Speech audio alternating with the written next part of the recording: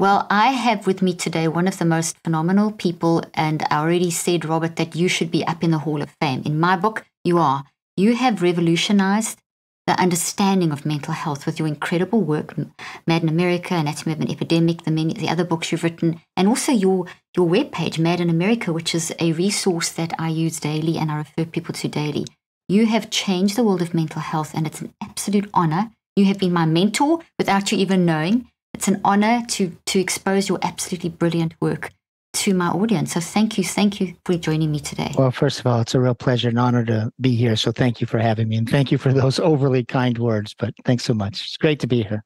Thank you. They don't even do justice to half of what you've done. So I'm excited that this is the first of many interviews. You and I kind of had a whole conversation before we even started. And, you know people like that I've interviewed, like you work with Joanna Moncrief and Peter Gotcher and Sammy Tamimi and David Healy, all these phenomenal people, which I am also going to be having on the platform. And right up front, I'm going to tell all of you in my audience that we will be doing some super interesting interviews and panels with these experts in terms of helping us to change and move mental health forward in the right direction. So, Robert, I'd love you to just tell people how you got into this game, because you're a journalist, but now you've become an activist. Well, I still think of myself as a journalist doing reporting that leads to activism. There's a little bit of difference there, but because one of the things with the journalism is your duty, your obligation is to be an honest communicator of information to the public. Your service is to the public. And so really what I've been involved with is for really more than 20 some years now, writing about psychiatry, is trying to present what's in the scientific literature to the public, because that's not what the public gets told. The public has been told a very different story. So I still think it's very much an act of journalism that I do hope leads to activism, because clearly we as a society, and I'm talking about societies around the world, we have to organize our thinking and our care and responses to psychiatric difficulties, emotional difficulties around real science and not around marketing. And that's the problem we've had. Now, to go to your question, I have a long background in writing for daily newspapers. I was a medical reporter for a daily newspaper covering medicine and science. And if I were to say the trail that led me to write about psychiatry, it's very specific, actually. I left daily journalism in 1994, and I took a job as director of publications at Harvard Medical School.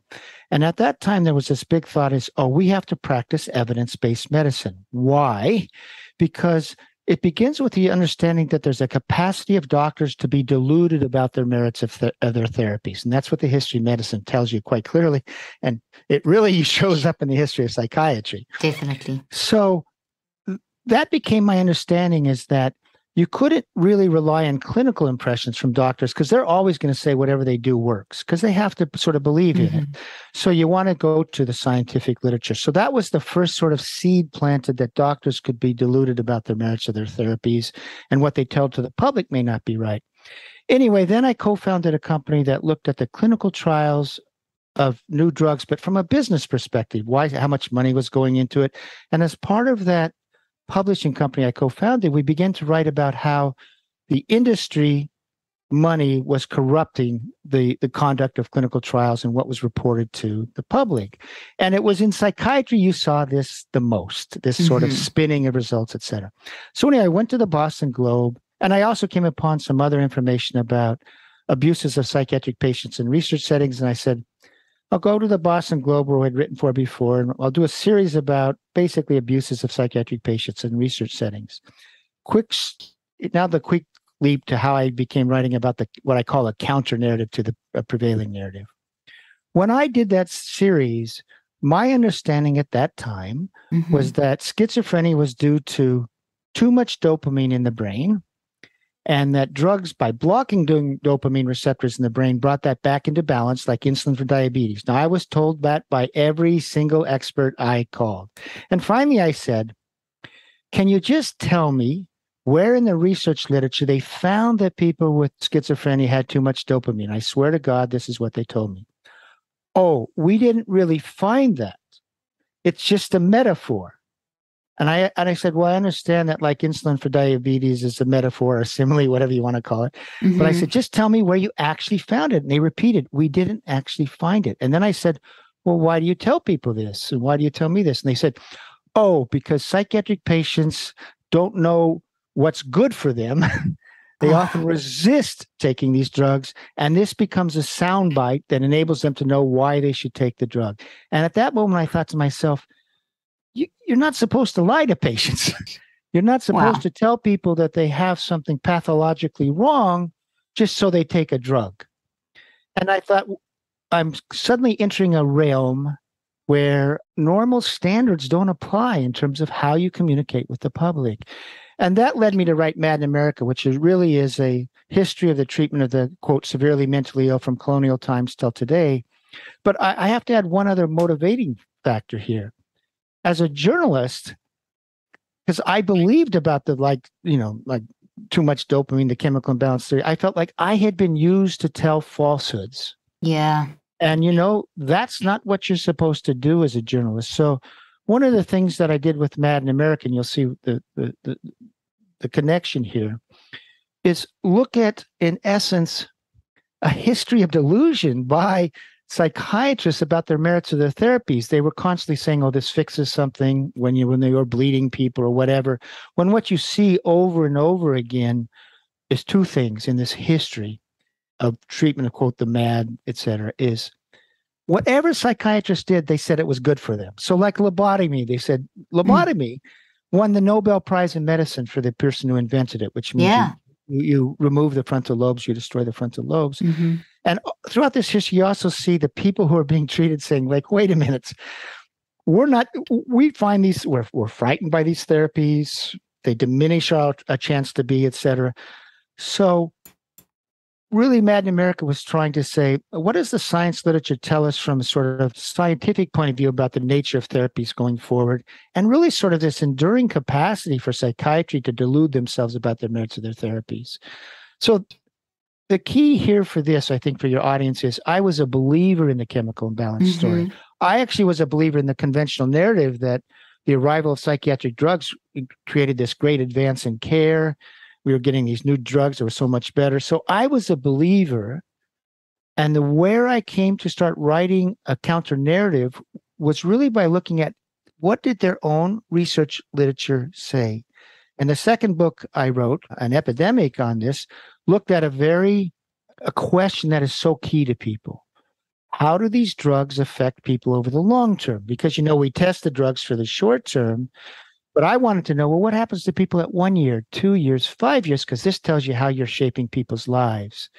And then, of course, what I found in that book is that there's a great body of evidence that shows these medications for condition after condition increase the chronicity of those disorders and also increase the likelihood of functional impairment compared to natural recovery rates. Mm-hmm. So very long-winded story, but I think what's important for your audience is where I came to this from. I came to this from because of basically schooling that you needed to go to the literature itself and try to make sense of that if you were going to be a good narrator for the public to trust. As you're saying that, you can see I'm nodding my head, and I know you've skimmed across a huge amount, and we're going to have a chance to unpack this, but thank you for that very incredibly concise overview of where you came into the story. And I'm so glad you emphasized what people are currently so embedded in, that the messaging of the last 40 years of you have something wrong with you, it's your brain,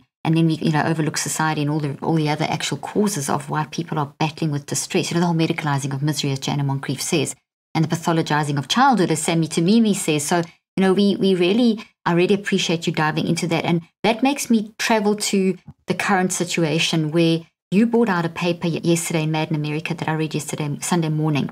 And it's been released today, I think, or yesterday morning. And I wanted to put that in time because it relates to a paper that Jana Moncrief and Mark Horowitz brought out just very recently that has taken the world by storm.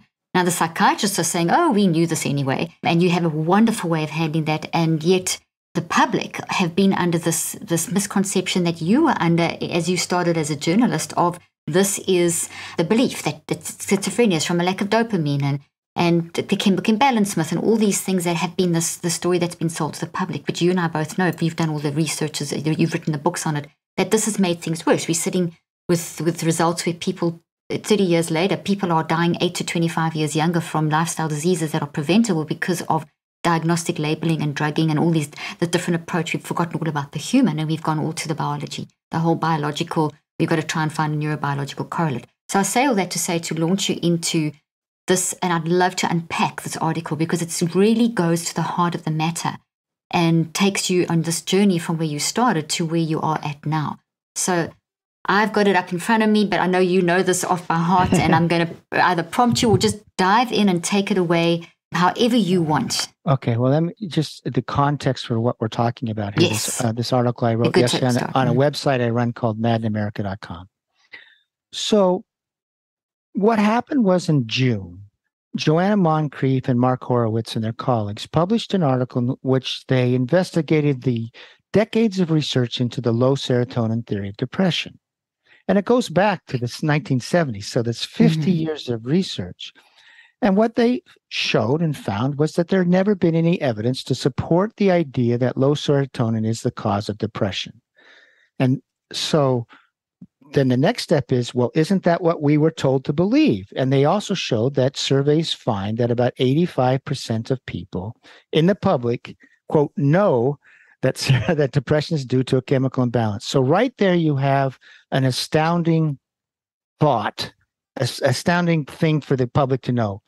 How is it that the public came to know that 85% came to know that depression is due to low serotonin when the research literature showed that hypothesis never had any evidence to support it? And what you see right there is right away is, how was the public deceived? Because that's an extraordinary deception, of course, and it's not a minor deception. So let's imagine you're suffering from you're experiencing depression.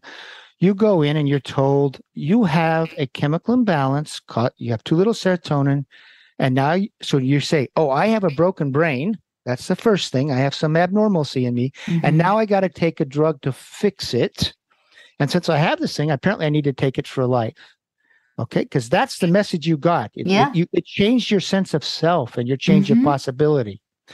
So what I wrote about was in this paper is how this deception came about, how it's a form of medical fraud, and how incredibly egregious it is. Now, you won't go back to when I talked about writing that series for the Boston Globe about Grace mentally ill. Well, then I wrote Mad in America, and Mad in America, the book was published in 2002. And at the end of that book, I talk about how the chemical imbalance theory is a story of fraud, okay, related to schizophrenia. And I raised this. You would never see this in cardiology. You would never see this in another field of medicine. So how is it that it's allowed, that it's okay to lie to psychiatric patients? Yeah. And by the way, when I asked researchers again and again, even for that book, they all admitted that it hadn't been proven true. Now, so that was 2002. I published Anatomy of an Epidemic in 2010. I went over the chemical imbalance story. Now, there's two parts to the chemical imbalance story, and let's say the low serotonin theory of depression. The first is going back to 1974, and I traced this history. The researchers are saying, we're just not finding that low serotonin is a problem. In 1984, the National Institute of Mental Health The National Institute of Mental Health is, by the way, our big research organization in the United States to conduct research into mental disorders. Yeah. In 1984, they concluded, we're not finding that low serotonin is a cause of depression. And now here comes the key moment.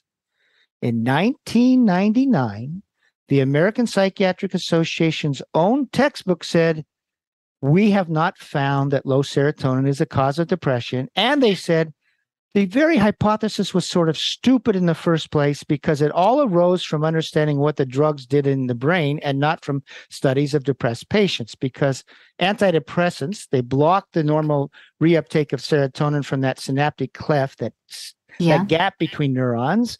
So serotonin stays longer in the gap than normal. So they hypothesize, oh, maybe depression is due to too little serotonin. But 1999, the American Psychiatric Association says it's dead. The theory is dead and buried. The very next year, the head of the president of the American Psychiatric Association writes an article in a popular magazine saying, we now know that chemical imbalances are the cause of depression, and that antidepressants restore serotonin to normal levels. In 2005, the American Psychiatric Association put out a press release saying, good news, 85% of the public now understands that a chemical imbalance is the cause of depression, or actually chemical imbalances are the causes of all mental disorders, basically. And they said, the public needs to understand that psychiatrists are specialists in treating chemical imbalance. That's the deception so clear.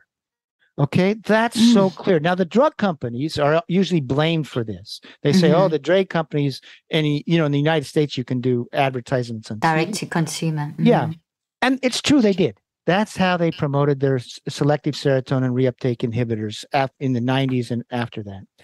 But they couldn't have done this unless they had the cover of the American Psychiatric Association, the medical profession, presenting to this to the public, so they could ride in that sort of deception.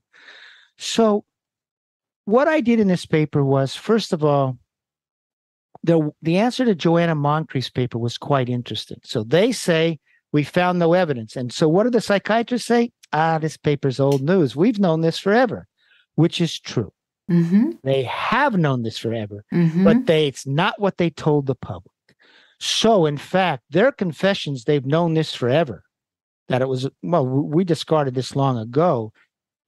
It reveals the fraud that was perpetrated, not just in the United States, but around, you can go around the world and they've been hearing about chemical imbalances. Intentionally put out there. It's obviously intentional if you know one thing and you say another, right? Exactly. And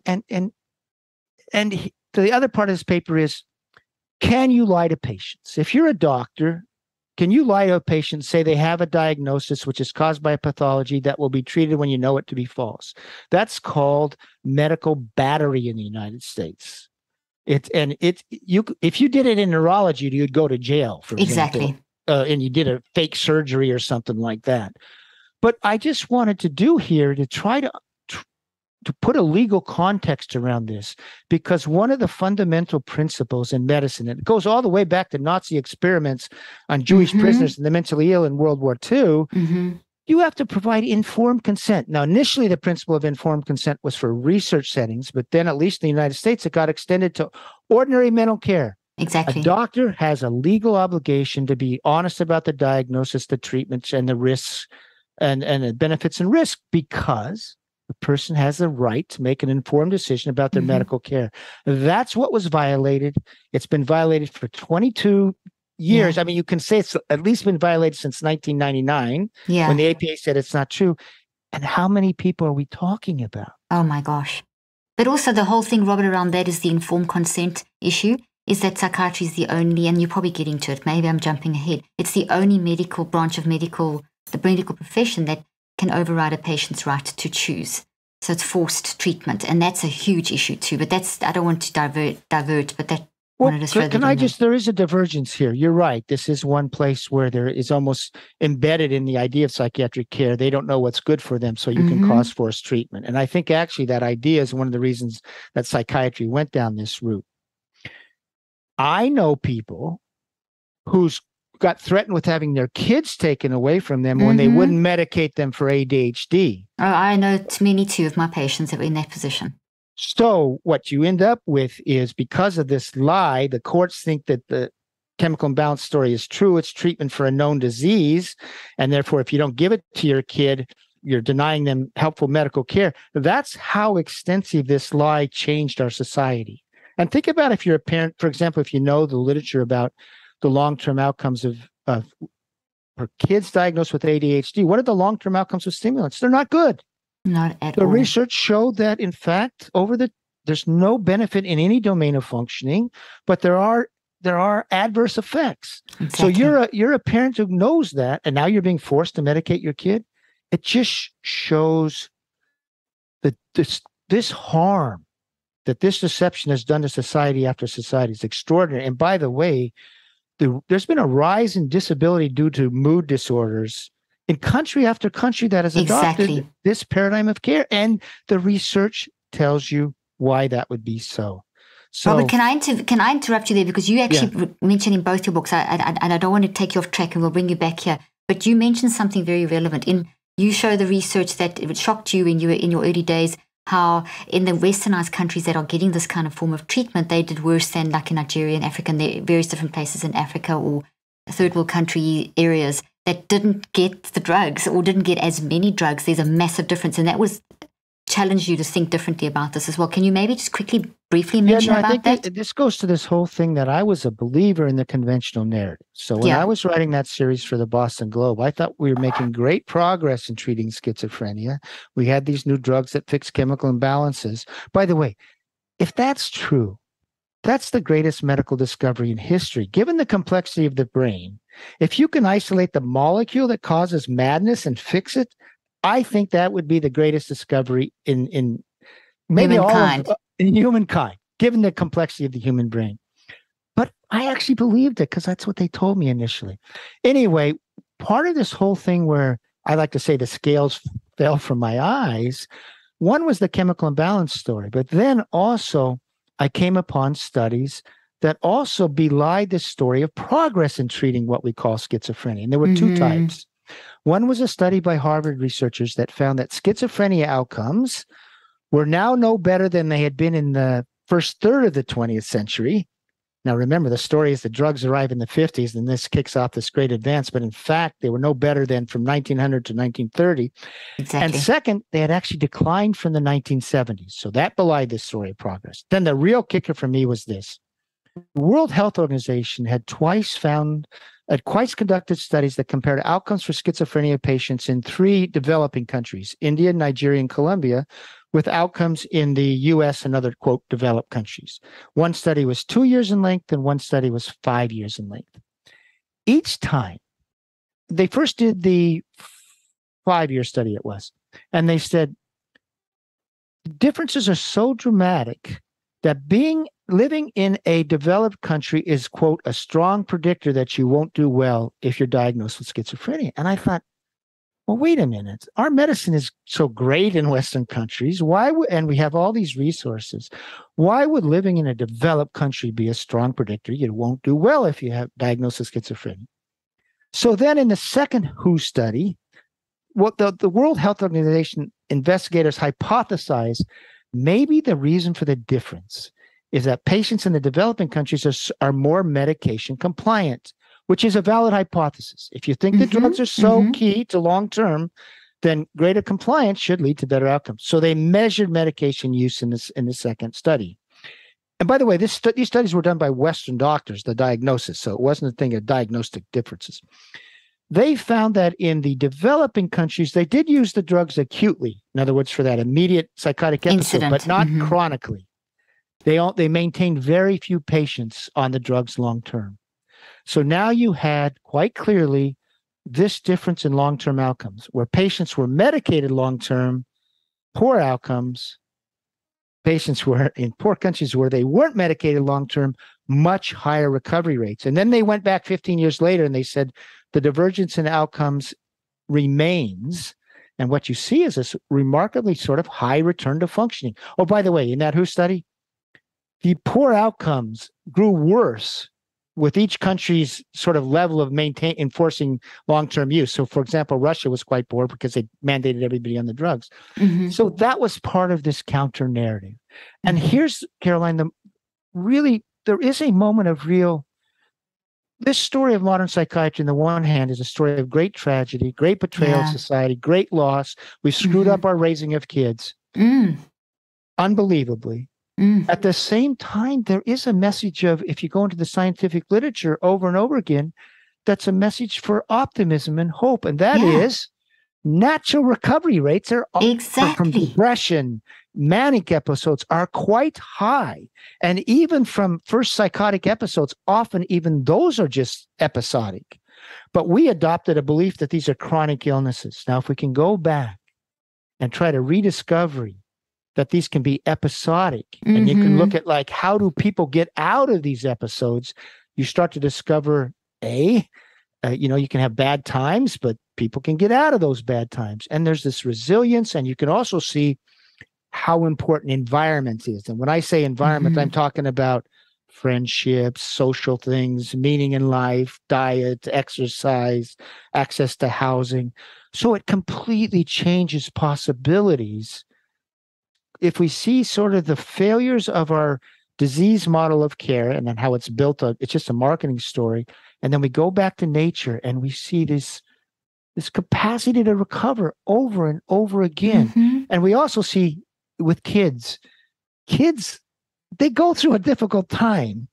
And it's called growing up. It's called growing up. And the 16-year-old is not mother or father to the 28-year-old or the 35-year-old. In other words, your emotions when you're 16, they're not going to stay that way for the rest of your life. No, not at all. But we pathologize those moments, and that's part of the tragedy.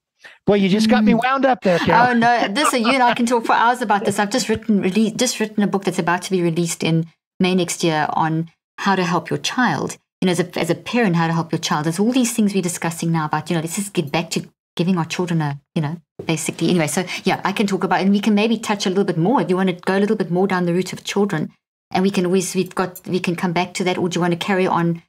Where's your mind going? I want you to be the most comfortable, because you and I can definitely diverge down many different paths here. Well, yeah, we can go back to this whole chemical imbalance thing. Let's go back to that, and then we can maybe wrap up at the end and touch on a bit of the children. And we'll have you back, as I said many times. Okay. So. Yeah, I think so. After I wrote Anatomy of an Epidemic, I did start this website called madinamerica.com. It was named after my first thing.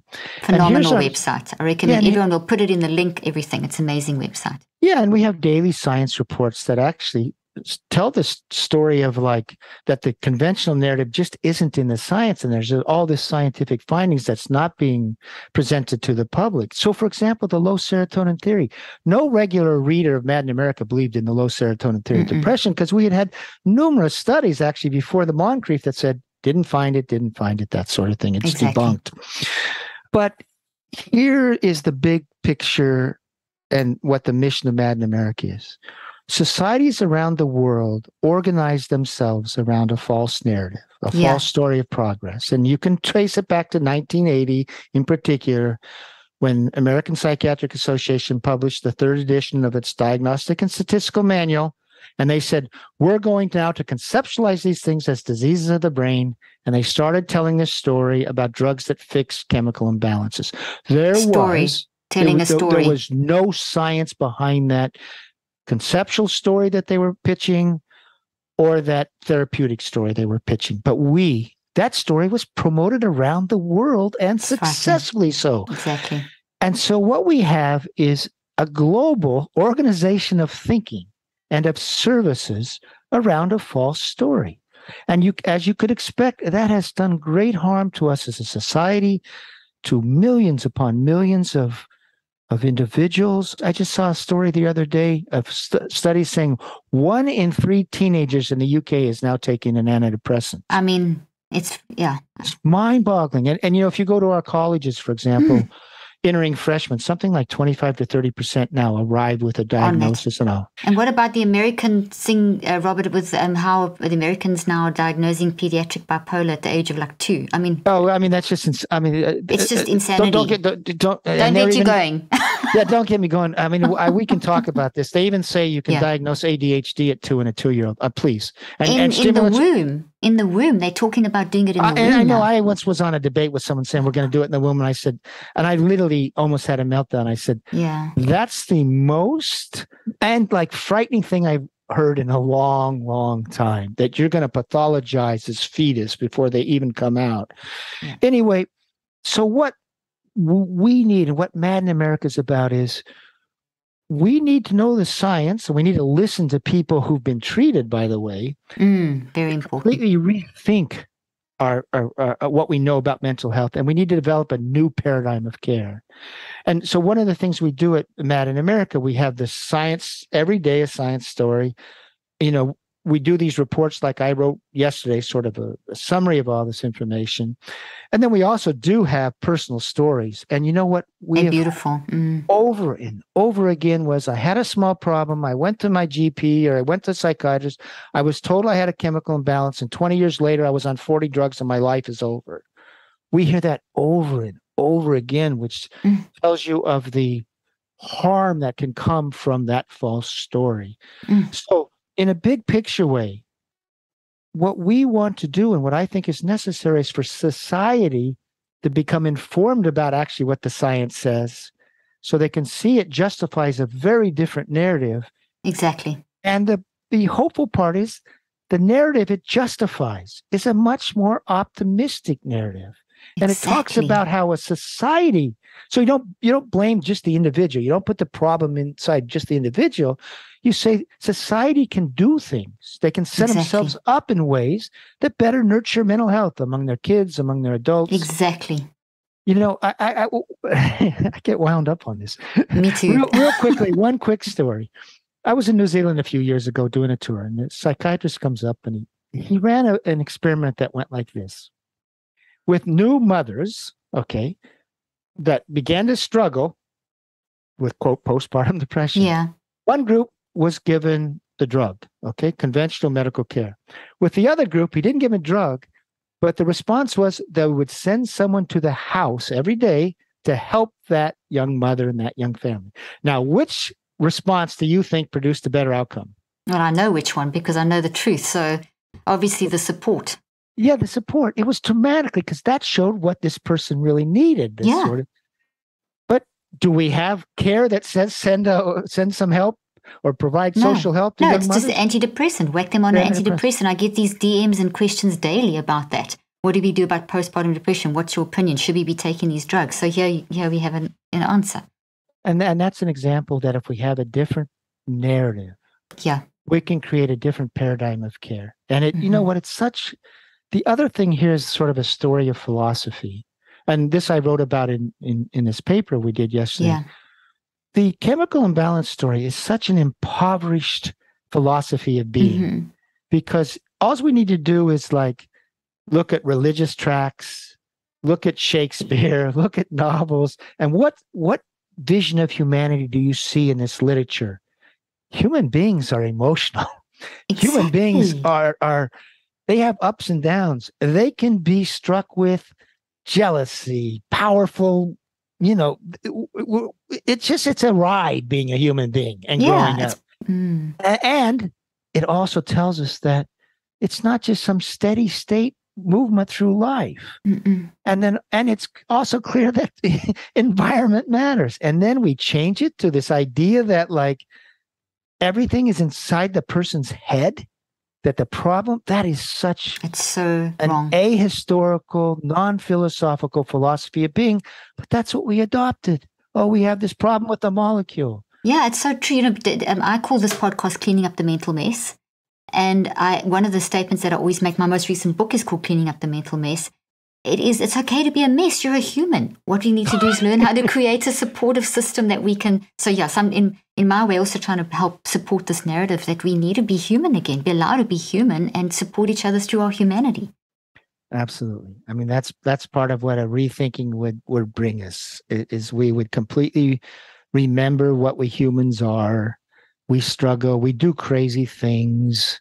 We lose control of our emotions. Growing up is all about coming to know your mind and trying to come to grips with it and learn to assert some control over the crazy things inside us. So that's how you clean up the mental health mess, is you have a new vision of what it means to be human, which actually goes back to an older vision. Exactly. It's just what was always said. We just had this blip in our 30, 40 year, 50, 60 year blip that's really messed things up. You know, we said that it's not an epidemic in mental health. I mean, you speak about it as well with COVID and how everyone's just saying, it's an epidemic in mental health. You know, another chance to bring this biomedical narrative, which is so wrong, to another level. We have to challenge that and recognize that this was a difficult situation. We just have to learn how to manage it. So I always say it's not like we have an increase in mental health. It's actually a mismanagement of mental health. That's the epidemic, which goes to your anatomy of an epidemic in Mad in America. We're not managing our mental health. We've changed, and it's created a problem. But I don't want to take away from your explaining of this article. No. I think, Caroline, one point on this is this. In the early 1980s, the NIMH conducted a survey of the American population saying, what would you do if you got depressed? And only 12% said they would take, we did have antidepressants at that time, but only 12% said they would take a pill.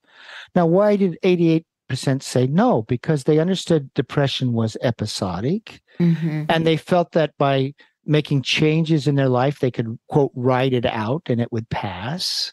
And, they might talk to a priest or a minister or a friend or that sort of thing. But they believed they could come out of it. Now, what were outcomes at that time? Exactly that. That after about what you would see in outcome studies before the modern story is that maybe 25% would be well in 1 month, and by the way, this was even in hospitalized depression, 60% maybe in 6 months, and 85% at the end of 1 year. So that told people, and when we were talking about this, the symptoms were gone. They were no longer depressed. Okay. So what happened? The American Psychiatric Association, the drug companies, and NIMH ran education campaigns starting in the 90s to convince people that depression was a brain disease. Okay. And you needed to take a drug because it was a disease. So that's how we went from 12% to 85% being a chemical imbalance. But it's such a short time. But it tells you that once upon a time, the public understood this, and they had to be basically deceived into believing something else. When you say it like that, it's like shocking. And I know that a lot of the people listening now may feel very, very shocked. And that's why I do what I do and have this platform that we can actually bring the truth to people, because we don't want people to be destroyed, which is what's been happening. We've got people dying younger than they should, people living lives, children. I mean, Robert, I don't know if you experienced this, but I've been working in schools and education and medical and my whole life talking and trying to bring this message through. And 25 years ago, even 30 years ago when I started, I could go into a school, give a talk about mental health and learning and that kind of thing. And it would be, oh yeah, this happened to me. Environment was considered the holistic. The kids would understand that this was something that it was because of what they were going through. It was a reaction to life, and they get through it and with support. Now, if I go into a school, you just bring up the word depression. Oh, I've got a brain disease. I've got a chemical imbalance. We've got our Gen Z and Gen Alpha growing up the most medicated in history, with the worst prognosis for long-term health and quality of life that we've ever had in history. But I'm talking to the choir here. I mean, it's frightening what has actually happened. Well, I think now we're sort of segueing into what we've done to the kids. Yes. And the pathologizing of childhood is horrific. Horrific. It's a wrong of such incredible dimensions. Mm-hmm. I mean, think about what a gift it is to be alive. Mm-hmm. What a gift it is to start moving through life as a 4-year-old, 5-year-old, 6-year-old. I have grandkids now, and it is such a joy to watch how they move through the world. Curious, interesting, smart, fun-loving. But you just see the spirit of life come forth. And to think that we're going to have a response that's going to gradually take that away from those kids, numb their emotions, numb their ability to move through the world. And then when you talk about antidepressants, for example, antidepressants, first of all, the trials show they don't even work in teenagers. Exactly. But what do they do to teenagers? What's one of the first things they do? They remove sexual function. They cause a really diminishment in sexual functioning. And there's evidence that in particular, if you're put on an antidepressant during puberty, and then you even come off an SSRI, say when you're 21, 22, about 25% at least suffer what's called post-SSRI sexual dysfunction, PSSD. So, and that means that's often that because it doesn't remit even after years you've been off the antidepressants. It's a sign of a long-term iatrogenic injury. So now let's say to ourselves as an adult society, we have a world where we say to a kid who's depressed, going through the angst of teenagehood, take an antidepressant, even though we know that the research shows that it doesn't even alleviate the depression better than placebo. And we hide from them all the negative effects, which include moving on to bipolar, sexual dysfunction. Why would you do this to your kids? And why would you get your kids to think of themselves all the time as defective, as having a brain pathology? You want to encourage kids to say, like, you have so many talents. Now, maybe some of you are better in school and some of you are better in everything. But man, you were born a human being and you've got a brain and you've got physical abilities and you can apply, it's a glorious thing moving through the life. And we take that away from them. We take that away. Yeah, that is, it's a moral harm of such dimensions. Sometimes I just can't take it. No, I can't either. Yeah. That's why we're doing what we're doing.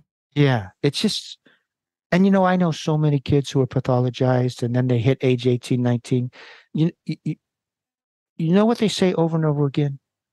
Over and over again. Why couldn't I just be a kid? Oh my gosh, I got that so much as well with patients coming into and I haven't practiced I practiced for 25 years. Now I work with public and I get all these emails and DMs, but I used to get this all the time. I mean, it's just my childhood was taken from me. Yeah. And the experience of it, and no one taught me how to just be a human and manage my emotions. That's why I've just written the book that I have, that we need to allow our children to manage their emotions and help them to understand that it's okay to be messy and all that kind of stuff, which is just, Robert, this just makes me think of the what you were saying in terms of how I'd love to do two things now. I'd love to kind of have this children focus and link it back to the article that you did, because you started at a point where you talk about that this is actually a legal standard for medical fraud. And it goes to the children, the pathologizing of childhood as well. This chemical imbalance is not just for the adults. This is for what's happened with children. And I'd love to touch on ADHD as well, which is just, it's another whole thing. So yeah, I think because this fits the two. That's a great question. It does. It kind of, yeah. So the article is focused on the low serotonin theory of depression, okay, and how that was a fraud.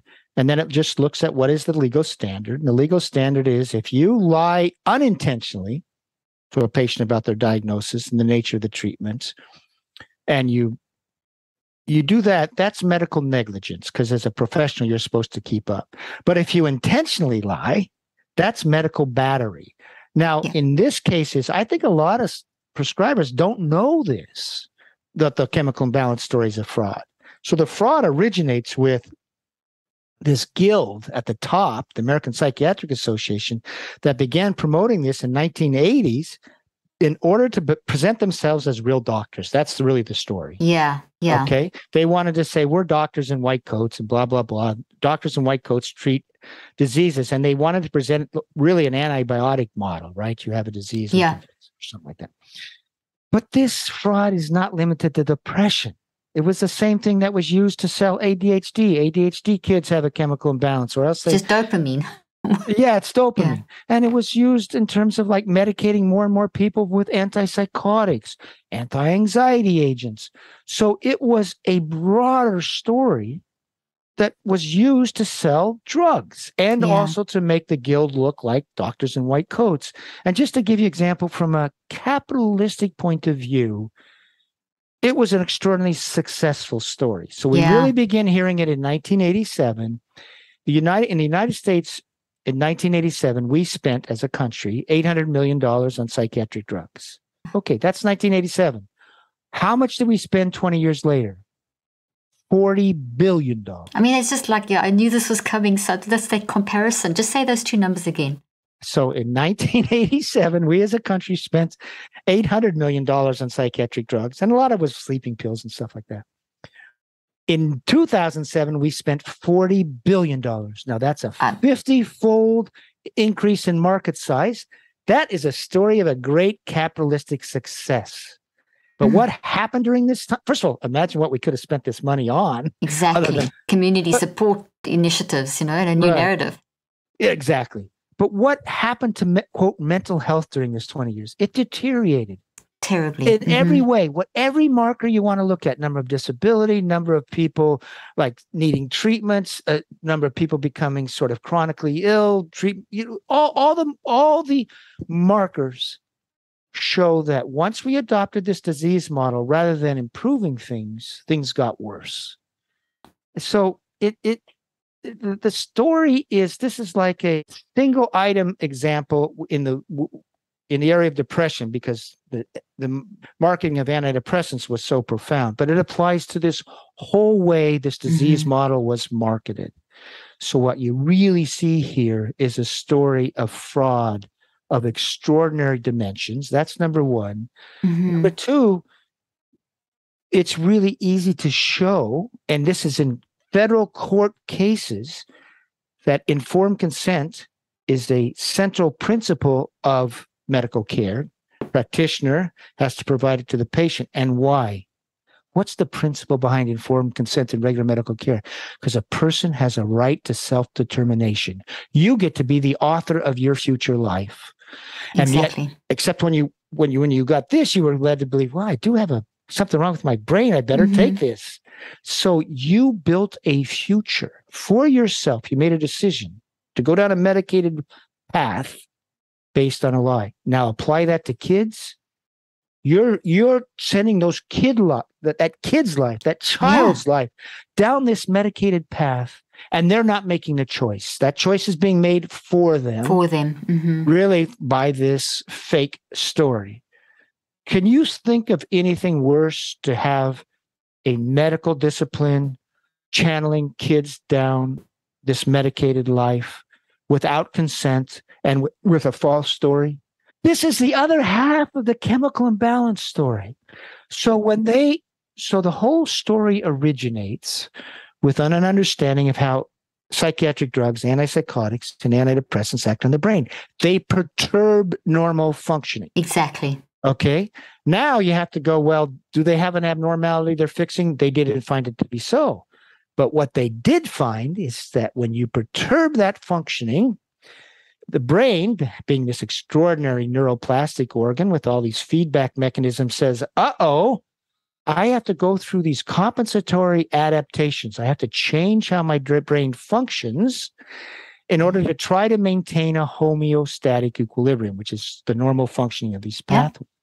And in 1996, our director of the National Institute of Mental Health concluded that after the end of this rather extraordinary, and there's a lot of downstream changes, your brain is now operating in a manner, and this is his words, both quantitatively and qualitatively different than normal. So these drugs don't fix an abnormality. They induce an abnormality that changes your brain. And there's some evidence if after you're on these long terms, it's not reversible. Now that story is never told. No, it's never told. And it's not just depression. Exactly. It's in the research. It's the depression, it's ADHD, it's schizophrenia, it's all these labels that are not labels, they're not diagnostic categories. They are descriptions of manifestations, as opposed to the way that they've been sold as this disease model, as we keep referring to. And so for example, early on, it became evident that long-term use of antipsychotics led to a lot of people to suffer from tardive dyskinesia. Exactly. Well, tardive dyskinesia is it manifests as a disruption of control of involuntary movement. So you get the tongue flashing in and out and other things. But it's actually, if you study, those involuntary movements are really more like the canary in the gold mine or the mine, because you see decline in global declines in cognitive function, et cetera, with tardive dyskinesia. And they knew it's not reversible. They knew. And it was due to the drug. And they can even say it's part of the compensatory response. So going back to the 70s, there was in the research literature a model for why long-term use of antipsychotics led to this permanent dysfunction in the brain. And that's not told to people. And now we have antidepressants, for example. Well, early on, there was some worry that they were increasing the chronicity of the disorder and also increasing the likelihood of functional impairment. There was a paper starting in the 1990s saying, I think we're worsening the course of depression.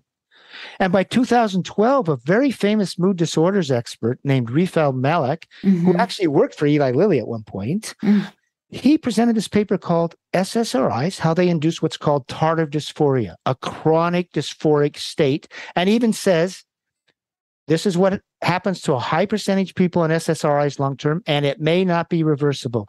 Now, how many people who go to a GP or go to a psychiatrist as they weigh the risks and benefits and said, well, there is this worry over the longer term, you'll become chronically dysphoric. Oh, they don't tell them that. There's not a single person in the world that's been given that as the risk benefit equation. Exactly. But it's in the research literature. So and shouldn't the public know this? They should know this. They should be made aware of it. Isn't there also, Robert, correct me if I'm wrong, isn't there a document that, I mean, I have read this in various different places, that doctors are supposed, GPs, primary care physicians, are supposed to present, it's about 16 pages, and it tells you all the benefits, and it's like a legal document that they should, if you're going to go on an antidepressant or an antipsychotic, these are the potential issues. And if you don't actually show it to the patient and sign off on that, you're not actually fulfilling your legal duty or your Hippocratic oath and that kind of thing. You may be able to explain it better. I have asked so many people, no one's ever seen that have been on medications and things. No one's seen that. I don't have one person that's seen that. Isn't that standard of care? Isn't that supposed to be standard of care? It should be the standard of care. What you just said should be the standard of care. Mm-hmm. What's the evidence for short-term efficacy? What do clinical studies in real-world patients show? Because, by the way, the information from industry-funded trials are conducted in a select group of patients. They're not reflective of what happens in clinical studies. Okay, so they should know what happens in the real-world patients. And then finally, what happens in the long term? That should all be in there. Now, it should be part of what you're handed. What I have seen here in the United States, where people will write up this is what an informed statement should be, and they put them on the internet and all, but no one uses it. So the legal standard in the United States is to give informed consent, you have to provide the information that a reasonable person would want to know to make the decision. Well, I think if that's applied, you would want to know all this information. Exactly. But and there should be a summary document because it's too much to throw at a patient who's already depressed. So you need to be able to have someone who, bring a caregiver with or bring someone, a loved one, and walk them through those basic things. So that's a legal standard. And it's this is the only, if you get a cancer diagnosis, you get told of the side effects. If you even insulin for diabetes, every medication has a side effect. But why are we not doing this in psychiatry? This is why that's why it's so important people understand there's a legal infringement that's occurred here. Absolutely. You're right to informed consent, to make a decision based on the information that is gathered about what's the nature of your diagnosis. We don't know the causes of depression in the sense of any biology. No, that's been... How does the drug work? Well, it'll perturb this normal serotonin function and your brain will go through these adaptations. The drug doesn't fix an imbalance. And then you have the right to know what has clinical studies shown. And say with antidepressants, in the industry-funded trials, there's a tiny bit of benefit on the Hamilton scale of 2 points reduction on this 52 point, which has no clinical significance. No. And when they measure something called the effect size, basically they say that 88% of the effect is seen in the placebo group. So it's only like 1 in 8 get an extra little benefit. That's in industry-funded trials. Yeah. What happened in real-world studies of antidepressant therapies in real-world patients over longer periods of time? Well, you see extraordinarily low response rates. Exactly. And really extraordinarily low stay-well rates. We're talking about 10% well at the end of 1 year. And there was just a study out in, I forget, it's a big international study. Here was the range of outcomes in real-world patients. About 25% had some sort of decent response, like a 50% reduction in symptoms. Another, I forget exactly what it was. I think it was, I don't know, 37% or something. Yeah. Had no benefit. 41% developed treatment-resistant depression, meaning they worsened. So what you saw in this real-world thing was only a small group. Oh, and by the way, more than half ended up on multiple medications. Exactly. So that real-world study actually showed that you got a lot of chance of ending up worse than you began. Yeah. And then if you go into the studies of 2 and 5, 10 years, it's all negative for the medicated patients. It just gets worse and worse. Robert, you have an amazing way of explaining that brain adaptation. You have a very nice, simple way. Could for my audience, I think they'd really benefit from if you could explain just what happens with, for example, SSRIs and how the brain adapts in a negative sense, and what is being, and it goes to the whole medical versus drug versus disease-based model. And when you talk about drug versus disease, of course, it's Joanna Moncrief who you're going to have, who's really developed this. I have a drug-centered model. But this is what patients should understand. It goes to how neurons communicate in the brain. And this was fleshed out really beginning in the 50s and 60s. So you have what we call a presynaptic neuron that will release a molecule we call a neurotransmitter or chemical messenger. Serotonin is a chemical messenger. That molecule will bind with receptors on the postsynaptic neuron because there's this tiny, tiny gap between the new neurons. And that's how the message goes from one neuron to the second. And that's how pathways work. Now, that messaging system has to be crisp. So once that molecule binds on the postsynaptic receptor, it's got to be removed right away. And it's removed in two ways. Either an enzyme comes along and metabolizes, say, the serotonin in the synaptic cleft, and those metabolites are carted off as waste. Or there's a reuptake process that takes that serotonin, it goes back into the presynaptic neuron and is stored for later reuse. And so now you see how it goes. Serotonin, quick flash into the synaptic cleft, molecules bind with receptors, and then they're taken back up into the presynaptic neuron. Okay, what does an SSRI do? It's a selective serotonin reuptake inhibitor. So it blocks that normal reuptake process, that evolution designed the brain to work in this way. Mm-hmm. Now serotonin stays in the synaptic cleft longer than normal. So what happens? Well, your brain, having all these feedback mechanisms, including autoreceptors on the presynaptic neuron, actually both membranes, to measure or assess the level of serotonin in this cleft. When the serotonin starts not being taken up, those receptors, as one scientist said, they scream, "Turn the serotonin machine off." So what happens right away is the presynaptic neuron will start firing less. So it produces less serotonin. And the postsynaptic neurons, they'll decrease their density of receptors for serotonin. They'll become desensitized to it. So what is happening? The drug acts as an accelerator on serotonergic activity. Your brain responds by putting down the brake. So a drug, by perturbing normal activity, causes a physiological change where it actually induces physiologically the very abnormality hypothesized to cause depression in the first place. This, because you now have your own machinery operating with a brake on. Exactly. Now, here's what I suggest to everyone, or you can do this, Caroline. Go to your car today, and for the next year, every time you drive, keep 1 foot on the accelerator, 1 foot on the brake constantly, and see how that you drive, and then see what that does to the machinery over time. And exactly. The point is, some of these compensatory mechanisms begin to wear down over time, and you get that's where you're probably getting, and there's all sorts of downstream effects that we don't know anything about. Mm-hmm. But basically, you're throwing a wrench into normal functioning, which causes these compensatory adaptations.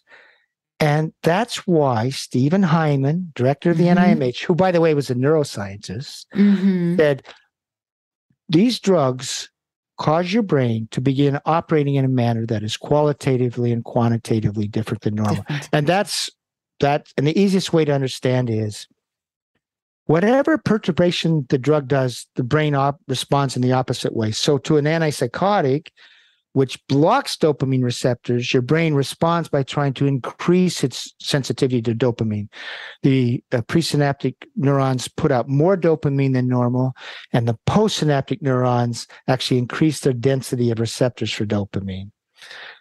And that, by the way, that increase in receptors correlates with the severity of tardive dyskinesia that develops later on. So that's the model you should understand when you go on a drug. You're not fixing it. You're perturbing normal functioning, and your brain's going to change. And all the evidence shows it's pretty problematic long term. And that's what you have so clearly documented in your work, in your books, and that you bring up daily in Mad in America with your science articles, is the evidence that this is actually what these drugs are doing. So used acutely in an acute situation where it's just a short period of time, a bit like if you have a headache, you take an ibuprofen, but you don't stay chronically on ibuprofen. The acute use is going to maybe serve a purpose in a time, but this chronic use, the way that people are being told, there is years and years and years of evidence that you have been one of the people that has documented so well of this causing this damage. And the story has changed. We talk about just transitioning over to just how this is two things. The brain, nothing in the brain works in isolation, nothing in the body, our whole by individuality. So they talk about the specificity of these drugs as though an antibiotic is doing the same thing. It's not doing that. Insulin for diabetes, it's not even remotely the same. We don't know if you do this in the brain, what else is happening in the body. There's just so many biochemical reactions and things that you can't say that. Yet they're telling you that this is very specifically only doing one thing, which is really a concern. That's in itself a legal liability. Well, yeah, well, listen, I mean, there's a lot. Serotonin is not just a molecule in the brain. Everybody knows it's in the gut. Yeah. And guess what? A lot of people have with trouble after they go on an SSRI. They'll start having gut problems. It's tremendous. Mm-hmm. So, I mean, it's a complete misrepresentation of the human being, which is this. And it's not just everything in the brain. The brain is it has such a connection to the body. I mean, they work together. Exactly. It's mind-brain-body connection. Yeah. I mean, there's even like information stored, of course, in your fingertips, so to speak. There's muscle memory. There's all this sort of thing.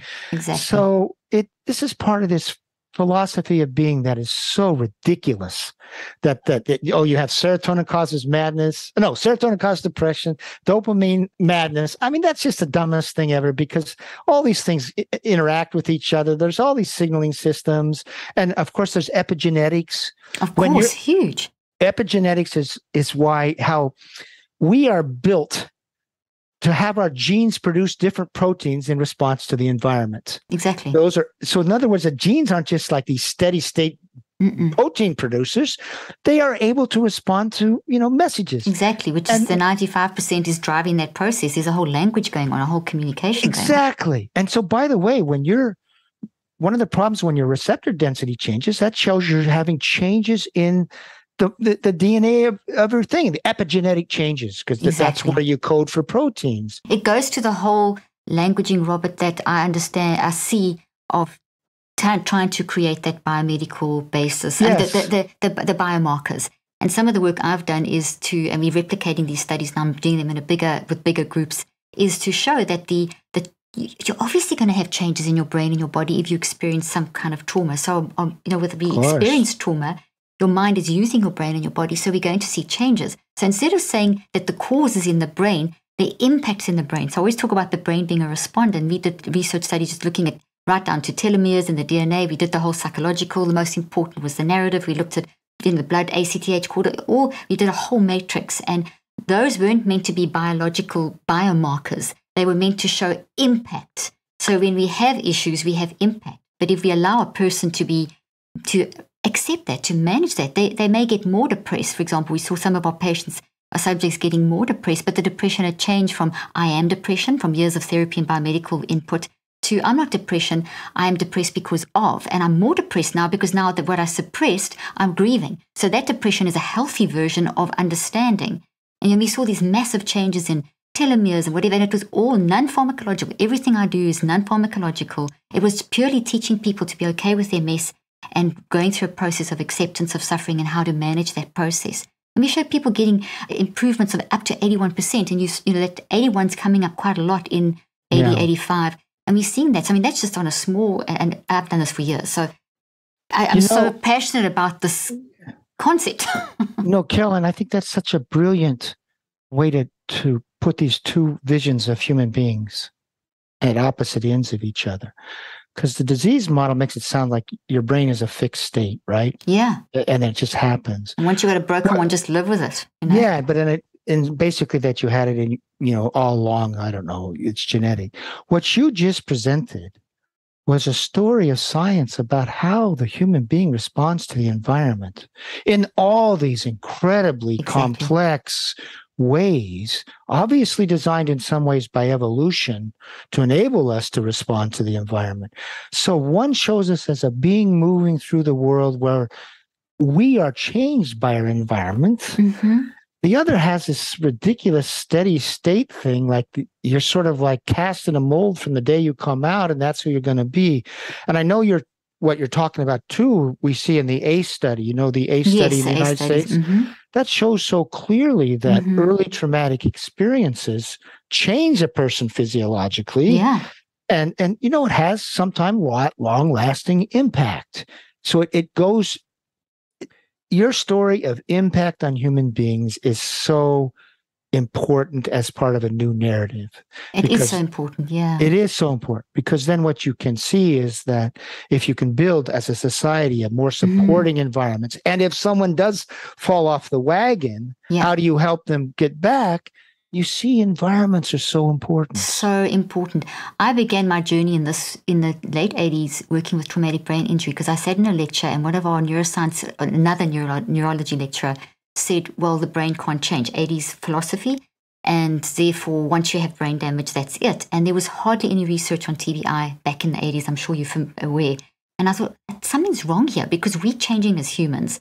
We're constantly learning and experiencing. So that can't be the narrative. And I started doing some of the earliest research on neuroplasticity. And that professor said, oh, that's a ridiculous question. I actually did a TED talk on this. And I basically said, he said, oh, well, just, that's a ridiculous question. I said, okay, well, give me a population, the worst that you can imagine, and let me go and do research. And he said, okay, TBI, there's no hope. So I said, okay, I'll do TBI. And I started working with that population and showed that one of my main studies I did on a master's level was a patient who had a traumatic brain injury, written off for, 2 weeks in a coma. Basically, the neurologist had written that patient off as a vegetable. That's what the parents were told. Your child is a vegetable. That child, they contacted me 12 months after in that window that you're supposed to heal, and that child had come around, whatever, got out of the coma. Long story short, Robert, the point that I'm making here is that those parents approached me in the early days of my research where I was trying to understand, hey, there's more. We can drive our mind. We can change our brain. There's hope here. It's not a fixed thing. There's damage, but there's hope. So if I can show this on a damaged brain, and then we can take this to other populations. Well, that particular subject went from being non-functional to functioning on a second grade level to finishing within 8 months, going back and finishing school on a higher level academically than what they were before. And that triggered me. Then I thought, no, something's going on here. And that's what I've pursued for the last 38 years is that if that can happen, we have really got the wrong narrative. And then I've tried to apply this to other areas. And I say all that to say that your science, your approach that you have brought in, and this very strong legal language that you're using that's so important is that we have to share this with people. We have to bring this level of hope because we've stolen hope from the world. Yeah, exactly. You. First of all, that's such a lovely story about the capacity even to often recover from traumatic brain injury. Because that does, of course, show the neuroplasticity of the brain and the ability to brain to at least some extent heal. And in this case, you gave an extraordinary thing. But this goes to, again, the problem with our conventional narrative because it robs people of hope. Exactly. It says you're going to be chronic and this is all you can do. And when what we actually know from science and from history and from life experiences and what we do know about the brain, there's plenty of reason to have hope. Now, maybe not 100% are going to get their lives back, but a high percentage can, and they can have a time of difficulty. And you can grow through that and you can get to another level. It may not be the same as before. That's what I had with a lot of traumatic brain injury. I had people that were CEOs and they had brain injuries and they transitioned. They became another profession. So there's that reconceptualization of a renewal of your life kind of thing, which is not being told to people. That, the illness model doesn't share that with people.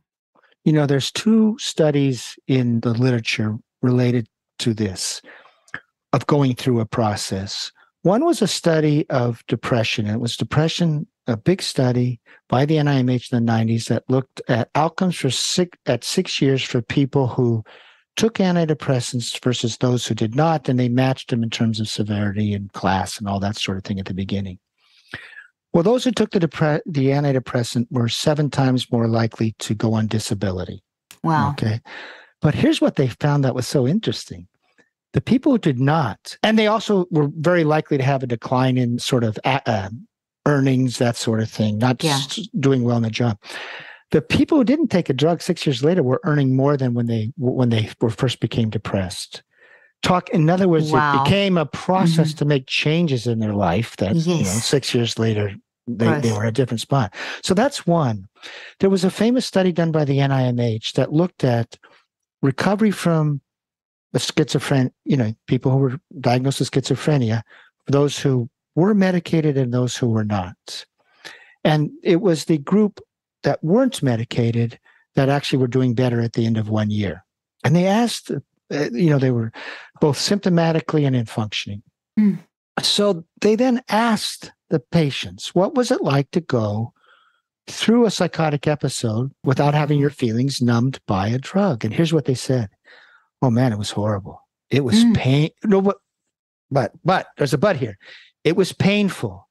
But they said they were grateful they had a chance to go through it because that was a way, the experience became a way to better handle difficulties in their life. So they did say it was painful, but they were grateful of having the chance to having gone through it, with having emotional responses. And the best outcomes in the Western world for newly psychotic patients don't people on antipsychotics right away. And and the idea was because without the antipsychotics, they could bring an emotional engagement necessary to go through some sort of transition to come out of this. So that's exactly what you're saying in terms of how process sometimes, and grief. How do you get over the loss of a child or someone? You got to go through a grieving process. Yeah, you do. And you're going to miss them for the rest of your life, by the way. It's not abnormal to have a measure of grief, but that's part of how you move forward. Exactly. It's part of how you move forward. And they're talking about the grief thing. Look how they have now pathologized grief in the DSM. And I'd love to, we're going to have you back as I keep on saying, but I'd love to hit two topics that we can touch on and then dive into deeper next time. And that is the DSM. And I'd love to touch on ADHD. And I know those are big topics, so we're not going to unpack all of it. But just in you've laid a really good foundation. So which one would you? Real quickly on both. On DSM, the big moment that really led to this current disease model is in 1980. That's when the American Psychiatric Association publishes DSM-3. And what they do at this time, now, there's no scientific discoveries behind DSM-3. It's not like they discovered that, depression was due to too little serotonin or anything like that. They didn't discover any precise pathology. But psychiatry in the 1970s felt they were saying in their own documents, we're fighting for our survival because, our therapies may not be, our psychoanalysis may not be effective. Our diagnoses in DSM-1, DSM-2 are not very valid. You had a movie like One Flew Over the Cuckoo's Nest. And finally, people were getting addicted to benzodiazepines in the 70s. Very bad problem then. Mm-hmm. Bad problem. So with all this, you can see in their own literature, they said, how can we restore the image or improve the image of psychiatrists? And they said, we need to put on the white coat. We need to present ourselves as real doctors who treat real diseases. Mm-hmm. So they form this DSM-3, and they're going to say, we're going to call these diseases. Now, even in DSM-3, if you read it carefully, they said, we don't have evidence of this, but we're confident that we will get evidence over time. Now, that's the first thing. Now, the second thing about DSM-3 is, I forget how many disorders are, maybe like there's 200 and some in something, there. Yeah. They also said to themselves, we need to have a category that we can place everybody who comes to us for help. So someone who's going through a divorce and says, we need a disease category for that. And then it might be whatever it might be. So at this moment, they get all these disorders and they're going to say, we're going to call all these diseases. Now, who love that? The drug companies love this because you can't get approval for a drug to treat unhappiness. No. Or, I'm upset because I got divorced. There's that you can't get FDA approval for that, but you can get FDA approval for a disease called depression or if a kid's not behaving in school, because ADHD comes to us from DSM-3. There was no attention deficit disorder before that. From Yeah. I can't get a drug approved for making a kid stay still and talking less in school, but I can for a disease called ADHD. So what you see is emotions getting put into this disease category, many that had been with us forever. Mm-hmm. That's a big conceptual difference without scientific, reason to make that thing. And by the way, right after the American Psychiatric Association makes this conceptual change, they set up a PR machinery to start selling it to the American public. And there was no science behind it. No. The ADHD, it was, and Robert, I don't mean to interrupt you, but would you mind just telling the audience that the DSM, it's the diagnostic statistical, there's no statistics. It's a group of people making decisions. A group of psychiatrists. Oh, yeah. You just have people in a meeting and saying, let's say that's this symptom and that symptom. There's no research saying that this is going to actually produce a line between those who do and do not have it. And by the way, when they were doing DSM-5 and they were meeting panels, did you know what everybody actually said in those panels? These are constructs. And none of this has been validated as real diseases. That's among themselves. But is that message given to the public that these are just constructs? You're like, you either have ADHD or you don't have ADHD. So that's the diagnostic deception. First of all, the conception was just done for political reasons. But then they went into this PR to sell it to us. Now, by the way, this doesn't mean there can't be biological things that cause, psychosis or whatever. A trauma or a tumor or something like that. Yeah, but there's the impact, or insomnia or whatever. There's a lot of things that actually can be a physical, stir for this sort of thing. By the way, lead poisoning, for example, toxins, those sort of things. Yeah. So that's the DSM. You have to understand that the DSM is a political document, and away from it, people say, we're just, these are constructs. They're not validated disorders. And by the way, what did the drug companies do? They then began paying psychiatrists at academic centers to make it easier to diagnose people, because the more you could diagnose people, and ADHD is a classic example, and I'll go into that in just a second, the more you can medicate people, okay? You can expand the market. So ADD, there was no such diagnosis before 1980, okay? What happened was they start using Ritalin to quiet certain kids, because Ritalin is known to make you less engaged socially with your environment. So they first say ADD, attention deficit disorder, affects about 2% of people. Then they make it easier to diagnose in DSM-2, and now it's said to be 4 or 5. DSM-4, sorry, I said that wrong. So DSM-4, there was first an adjustment. DSM-4 was in 1994. They make it much easier to diagnose. And now they say doctors getting paid by drug companies, this affects 5 to 10% of people. And if you don't medicate your kid, they're going to have a terrible outcome.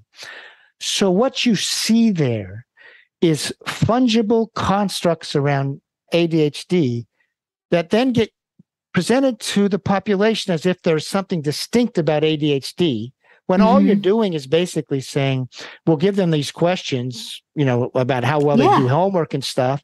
And the kids that score at the upper end of not doing well on that questionnaire, we're going to say they're going to have ADHD.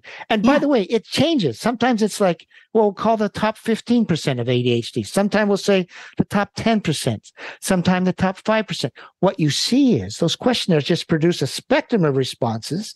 There's no defining line between ADHD and not. And you're just lopping off the end of that spectrum of responses for kids that in some ways actually don't do so well in school or behave well in school. It's a behavioral thing, by the way. It's not a biological questionnaire. No. It's a behavioral thing. You tap your fingers, you talk too much. Meanwhile, that's sometimes how people process information. Sometimes people need to tap their fingers. I mean, the whole thing is back to front and distorted. And I was in university in the 80s when this was introduced. And I mentioned before we started, we had some professors saying this is going to be a major problem, and it was a correct prediction. And then seeing how that just played out in just over the years, how that played out. But Robert, there's no genetic cause, biological cause, brain difference in these children. And so many of these kids, I used to get so many referred to my practice, and you get to know them, you find their identity, you show them how to learn. They become brilliant academics and fantastic kids in society that first is being written off as a behavioral issue landing up on polypharmacy. So, what you just said, you'll hear that there's a genetic difference. You go to those. Oh, yeah. You go to that. The websites. But you go to the research, it doesn't hold up. No. You'll hear that there's difference in brain morphology or whatever, size of brains. We wrote about this. There was one thing, ADHD kids have smaller brains. Well, if you went to it, there was almost complete overlap, in terms of brain sizes. You but they don't tell you study. that. No, they don't. I think it was 2017. You presented that study and you analyze it beautifully in Mad in America. Yeah. We'll put that link in this paper as well. Put that link because it shows part of the deception. Yeah. And the final thing here is, if you go into schools and change the environment, there's somebody named Howard Glasser who does something called the nurtured heart approach. When they go in and change the environment in the school, guess what happens? ADHD behaviors go way down. Academic achievement goes up. So really what we would be saying, if 10% of our kids or 15% of our kids don't like school, maybe there's some problem with the environment. School. Exactly. Robert, I had a tremendous privilege for 25 years in South Africa going into schools and doing exactly that, working with, they just gave me carte blanche and working in changing environments. And we got kids schools that were off the radar in the apartheid era that were becoming the top schools recognized by Education Advisor by changing environments. I did work in this country as well, in charter schools. You change the environment, you change the way that a child functions. Those kind of IEPs and individual, education programs and things that changes because you change the environment and recognize. So I don't want to talk too much about that. Just say that I agree. I've seen it. I've worked with this. I've done years and years of work in this. This is truth. ADHD isn't this thing. And so that related to that, I wanted to just quickly, if you've got a few more minutes, ask you, it's all kind of related to the DSM, ADHD, everything we've been saying. The concern that the advances in fMRI technology in the mid-90s when, the MRI, fMRI, SPECT scans, etc., just a little bit before that, how those have been so misused in the diagnosis of actually all the psychiatric diseases, but it's been particularly bad with these doctors that are saying, hey, look at the scan, and that is depression. I use QEEG in my own research, and I would never say that. All you can actually say is that that's how the brain is responding to how you are in the moment. Well, yeah, of course. First of all, those scans do not tell a pathology. No. Second of all, they're composites. Exactly. They're not individual scans. So it's not like, here is all individuals with depression have a scan that look like this, and all that do not have a scan that looks like that, and therefore we can use a scan to be an example of depression. Those are composites. They just take a bunch of scans of a bunch of people, and there's a little bit difference in the blood flow or something like that. But they don't tell people these are composites. No, they make out aggregates. Yeah, they make out that that's a depressed brain, and you've got that pattern, therefore that's your disease. Yeah, and the other thing is, my brain probably is functioning a little different if I'm depressed than I'm happy, because that's the only way I can experience these different moods. Exactly. So, yes, but it's the impact, not the cause. Exactly. My brain does function differently in order to register depression, anxiety. That's true. Exactly. But it's not the cause of it. It's just what you said. It's the impact. It's the mechanism. It's often the mechanism for feeling depressed or feeling grief or feeling anxiety. To prompt us to respond, not to suppress with a medication, which then doesn't allow you to heal. Right. That's an example again of deception. The composites are presented as individual brain scans, which they're not. Mm-hmm. And second of all, they're presented as showing that this is the cause. Your brain is permanently functioning in this different way. So it's once again this deception about what's going on. And totally. And there's another element to that, and I'm sure you've addressed it. I know it's been addressed in Mad in America, but that's the whole nutritional psychiatry, which is a huge move, which is just another, additional, let's put an external substance in to fix this broken brain that you as an individual have, versus looking at the whole neoliberalistic and competitive and environmental and epigenetics, all the things that, social structures that are wrong, all of that. Let's just take this substance. So it's once again an additional external, and then this little one substance is going to fix your depression. It doesn't work like that. No, I do believe that not these one thing, what you're talking about, but I do think it's sort of a holistic approach as you try to change your life. Yes. A good diet is good, get away from other clarifying. Yeah. That's, I think, part of a holistic response. We have to look after our brain. Yes, exactly. Yeah. But what you're talking about, that's more of the same. It's just a variation on the scam. On the same scale.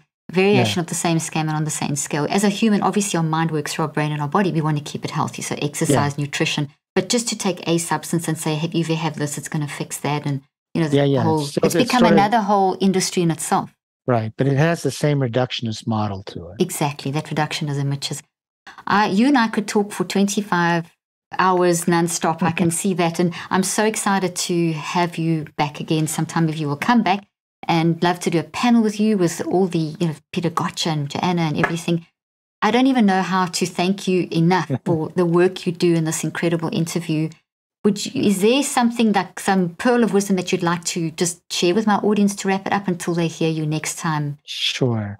First of all, thank you for having me on, and thank you for the really nice interview. It was really fun and I hope revealing. The message I just like to give to people is if we can actually have an honest paradigm, we can hope again, and we can find solutions again, and we can build better environments. So this is not a pessimistic story. This is an optimistic story. And it's one that celebrates within us, within human beings, these extraordinary capacities we have to overcome horrible setbacks, but also to understand the obligation we have to build societies that are more nurturing of us all. So that's, I think, the final message is when you critique this, you say, well, what you're offering in return to the critique, well, what's out there in nature is an unbelievably optimistic story, if we can just grab it, about how extraordinarily resilient and adaptive human beings are, and how responsive to the environment. Oh, I love that. I love that you've brought up the concept that we're not as fragile as the messaging is telling us. Not at all. Not at all. So that's a beautiful way to end this interview. And Robert, how can people get hold of you? And we'll put all these links in the show notes. The easiest way to get hold of me, you can go on madinamerica.com and you can go to the About Us and it tells you how to contact me there. But here's how they can do it. Just email me. And I'm really good about getting back to people. And the best way to email me is all lowercase, Robert, period, B as in boy, period, Whitaker, Whitaker, at iCloud.com. And I do try to respond to everybody who writes me.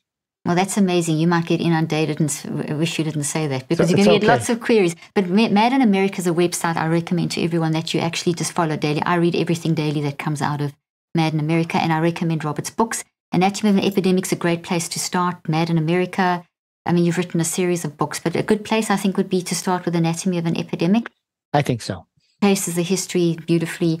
Thank you so much for your time with me, and I really am excited to see you again soon. Caroline, thanks for a great interview. I really enjoyed it. Thank you.